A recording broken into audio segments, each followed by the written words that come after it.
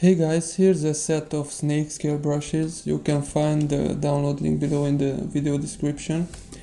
But you might want to stick around for this brush demonstration because I'm going to do something different this time.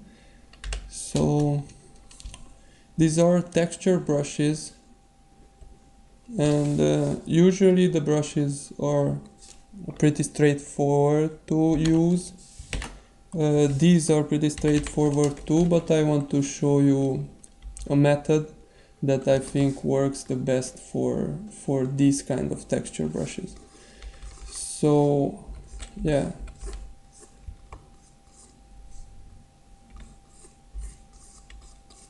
first I'm going to make like a sphere,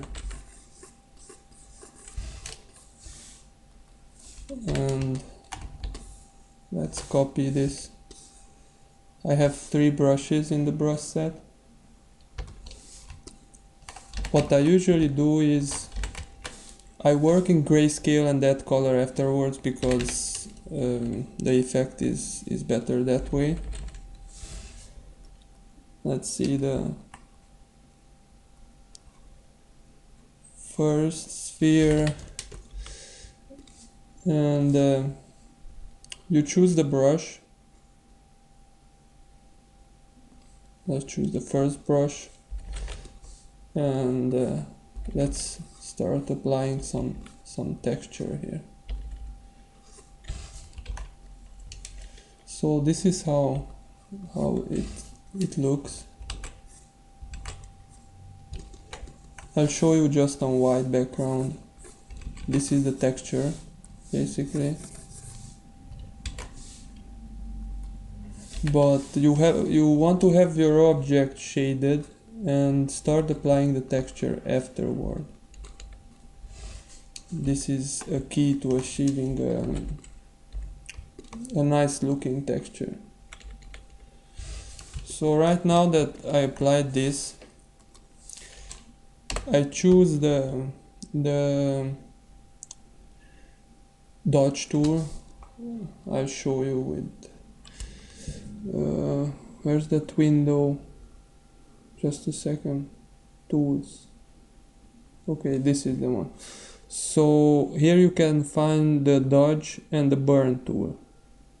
This is the dodge tool and this is the burn tool. I'm going to close this window because I'm not working from this window, but I'm just showing you this is where you find them, and I'm going to tell you when I work with the burn and with the dodge. So right now I'm working with the dodge tool.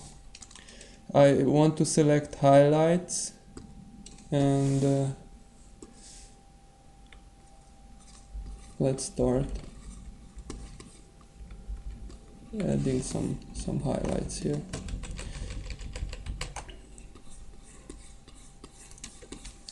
Let's select midtones.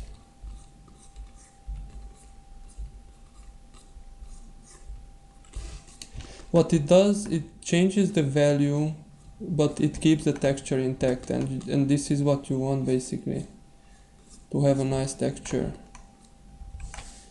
Let's select highlights again. Of course, the more time you spend on your texture, the nicer it's going to look. But for now, I'm just going to do it like this. Let's select the burn tool. You can press Shift O to toggle between the burn tool and the dodge tool. Let's select shadows and add some contrast here. Like this. Maybe this part needs some more texture.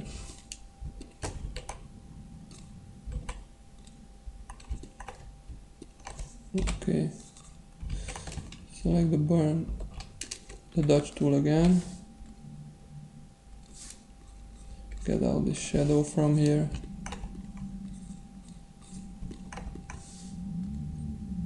And work on the highlights a little bit. Okay, something like this. I'm not going to get too deep into this. Okay, now that it is textured, you can do one of two things. One is, I make a copy of this one. One is you press Ctrl U and you colorize it. You press colorize and you can adjust the saturation here and the lightness too, like this. Okay, the other version would be to make a color layer above this layer. You set it on color and you just pick a color, whatever you like, and you paint. Oh, wait, something is not right. I have to select the brush and you paint over it, like this. You can adjust the opacity of it, and of course you can also adjust the hue with the hue saturation, but I'm just going to take the shortcut here and go directly to hue saturation. So once you have this, let's take out the texture from the shadows a bit. Again, I'm selecting the burn tool, sorry. This is the burn tool, and I'm selecting the brush tool afterwards. I'm color picking this, and I'm taking out the texture from the shadows, basically. Shadows shouldn't really have textures.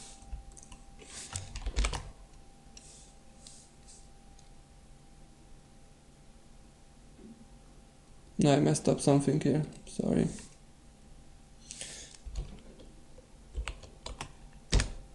Okay, like this. So what you want to do, again, for a nicer effect, you can do a clip layer like this and you set it on color dodge. You take out these the blend clipped layers and the transparency. You just want these blank, and you select your texture again. You lower its opacity to, let's say, 30% or something, and you add a little bit of color dodge here in the half tone. So this will make it a little bit more interesting. Let's put a little bit of red too, like here in the shadows. Okay, like this is before, this is after. It's a little bit more interesting for scales and stuff like that. Let's put a little bit of yellow too, yeah. You see? Okay, so this is basically it. Once you've done this, if you want to take it even further, then you can set an overlay layer and you can apply some color variation here. Let's say, let's just make this darker first, and you can apply some color variation like this. Oops. Let's just make this softer, like so. Maybe desaturate it because it's too saturated right now.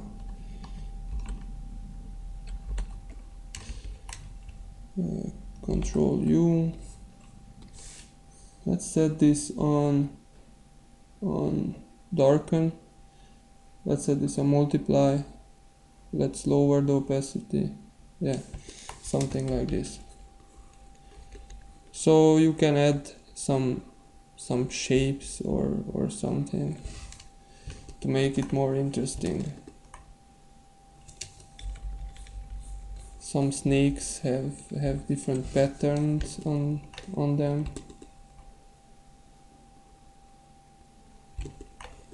Let's say something like this. But you can experiment with the blending modes and maybe you find something that stands out to you. Okay, so this is before, this is after. Maybe before it looked a bit better, but yeah, anyway.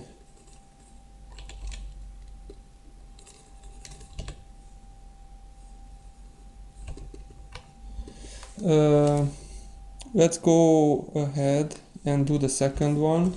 So this is the second one. I'm taking the texture brush again. I just noticed that I have to speed up a little bit because we are 10 minutes in it. So this is the second texture, like this. Okay, I'm showing you how it looks. This is how it looks. It's a pretty nice texture. I like this one the most. So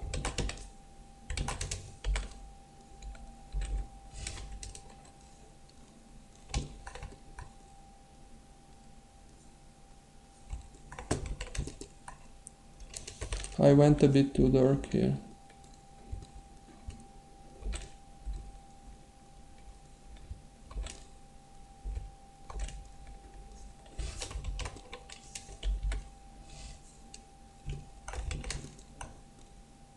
Okay, let's say something like this.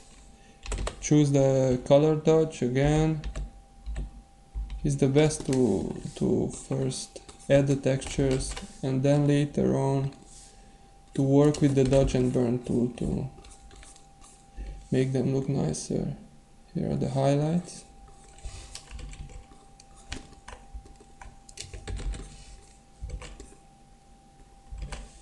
Okay, choose the burn tool.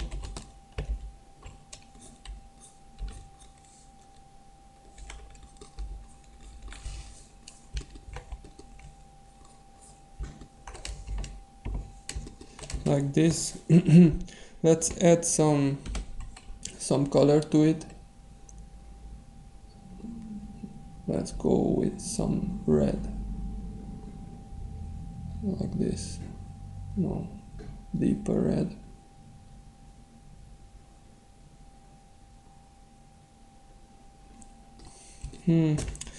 Let's add some yellows in the highlights. You can choose color balance and then you can add some yellows in the highlights and maybe adjust the levels a bit. It's more like a trial and error process. This is why I like to work in grayscale, because you can edit it a bit further. So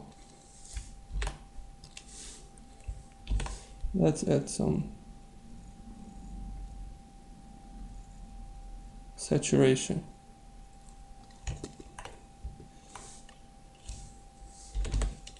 Okay, and again let's clear this out and set the color dodge layer, and let's add a bit of orange here. Lower the opacity, don't forget to lower it, and add some color dodge like this.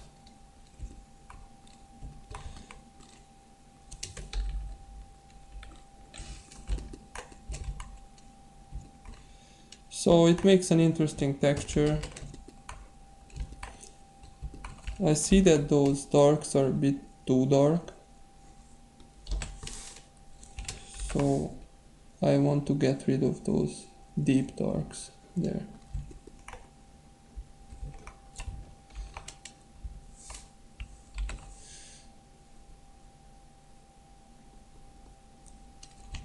Okay,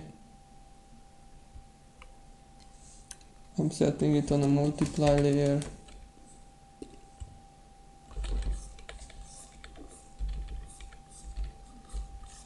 Going over that core shadow again. and taking out the texture from it.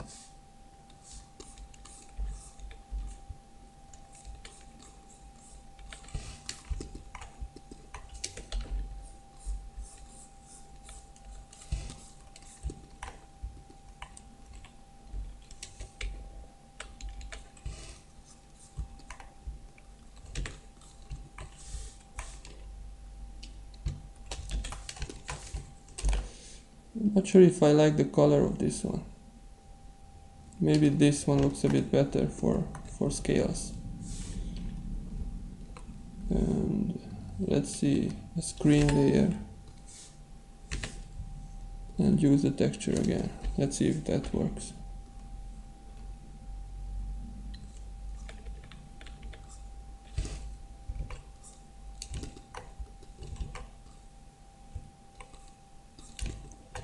Yeah, well, it's not much better, so let's just leave it this way.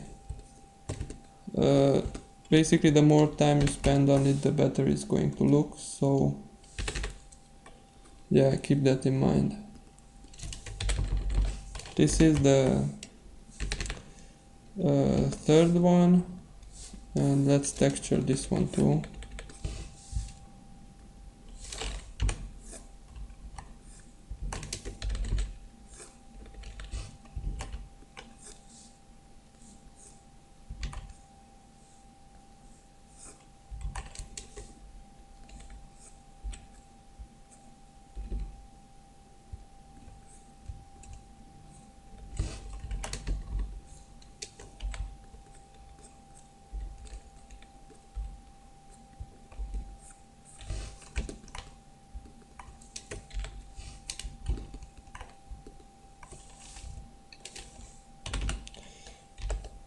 Okay, let's choose that dodge brush and get rid of these shadows here because they are too deep.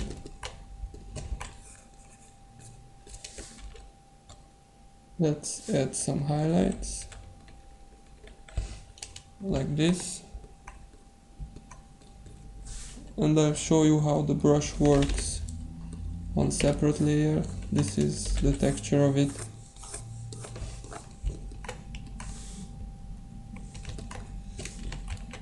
Okay, so we are 17 minutes into this video.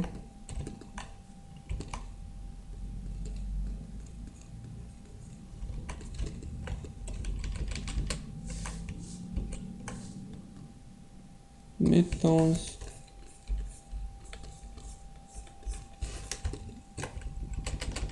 That's a bit too much. Okay, let's colorize it. So I'm just going to go with green here, like this, and add some color dodge. Color dodge, just a little bit of color dodge doesn't hurt anywhere, especially on these kind of shiny things. Let's add some yellowish color dodge.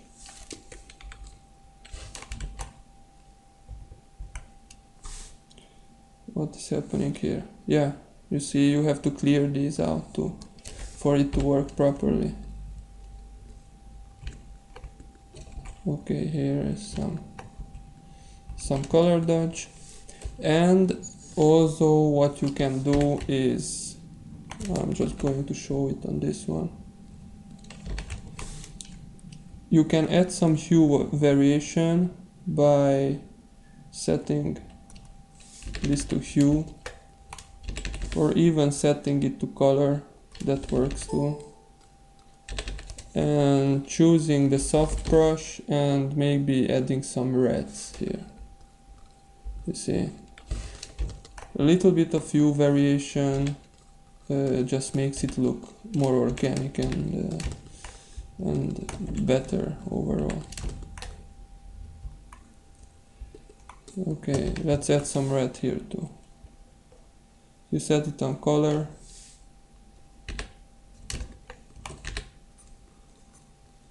Like this. You add some green maybe.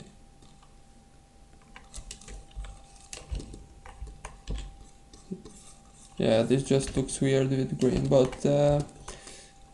but with yellow it looks a bit better. Just experiment with adding some few variations here and there. And what you can do if you are using green, you can add some hue variations of red, because red is complementary to green. And it just makes it pop and it makes it more vibrant. So you can add some red in the shadows here and there.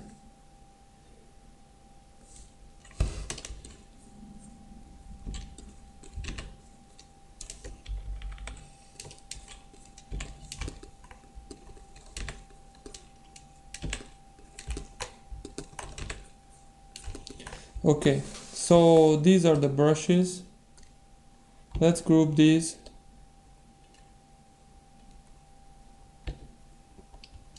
Like this.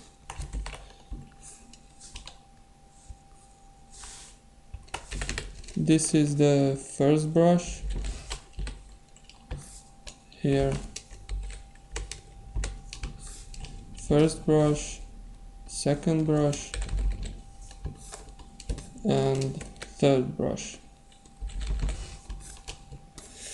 Yeah, so the download link is below in the description. If you have trouble installing them, there is a text file which will walk you through the process. And if you have requests for custom brushes or brush tips, you can email me at brushtip@pixelstains.net. So I hope they are useful and I hope you like them. If you do, stay tuned for more. Thanks for watching. Bye bye.